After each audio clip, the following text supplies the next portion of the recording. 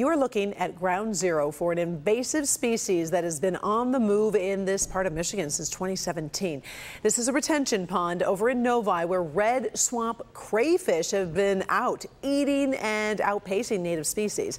But the crustacean could be close to being out of time in Novi as teams of collaborating environmentalists and scientists are gaining ground at ground zero. But the news is not good in other parts of Michigan. Paula Tutman working this story for us live this afternoon from Greystone Golf Course in Washington Township, where the red swamp crayfish has not only gotten a foothold, but the trajectory is going in the wrong direction. Paula, tell us more.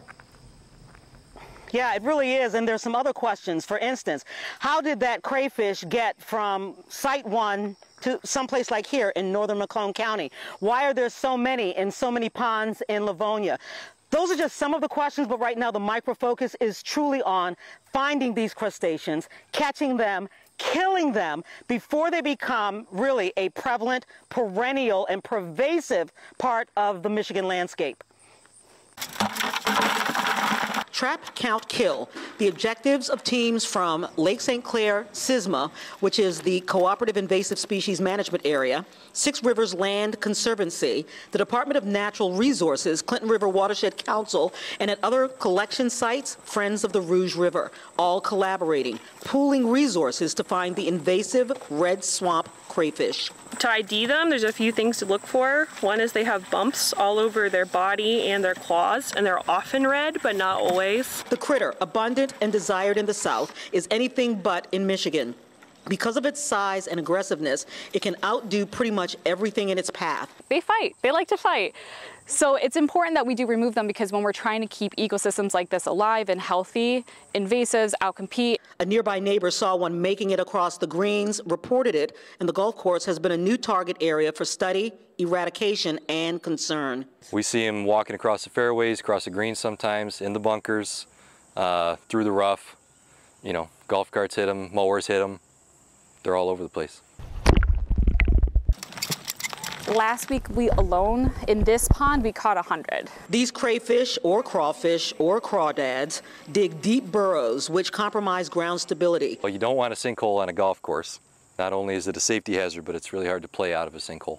You know, we have taken a lot of heat, particularly as this story migrated south, where this crayfish is a delicacy, and people are angry that they're being destroyed rather than being the guest of honor at a crawfish boil.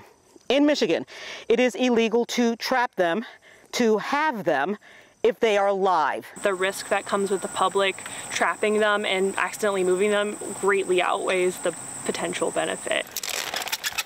Today, just under 100 trapped, wrong trajectory, because fewer traps were set than last week, yet more crayfish were collected. It is concerning. We're still finding them new places, and we think that a lot of these places we're finding them are in separate introductions from most likely people who got them either for the food industry or as a pet, a classroom pet in an aquarium, and then dumped them. But there is good news. At Ground Zero in Novi, the numbers show that by next year, it is possible the species could be eradicated. The bad news, that's not the case in northern Macomb or parts of Wayne County, at least not yet. Yeah, so it's important to talk about this because really this is where the public comes into play. And that is when you see them and you report them and they're actually identified, these teams are able to come in and start doing studies, and they can start eradicating them before they really completely set up shop. And so it's really important to know what you're looking at, know what you're looking for. Michigan has 8 native species. These guys are just killing them off. It's just that simple. And so if people can just dial in, pay attention to this, and not think about, oh, this is a delicacy somewhere, because it's not here, but really help these ecologists try to get rid of these things so that we can save these environments. Karen? Wow, the public really has to step forward, definitely, and make a difference here on this one. We appreciate all your work. Thanks, Paula.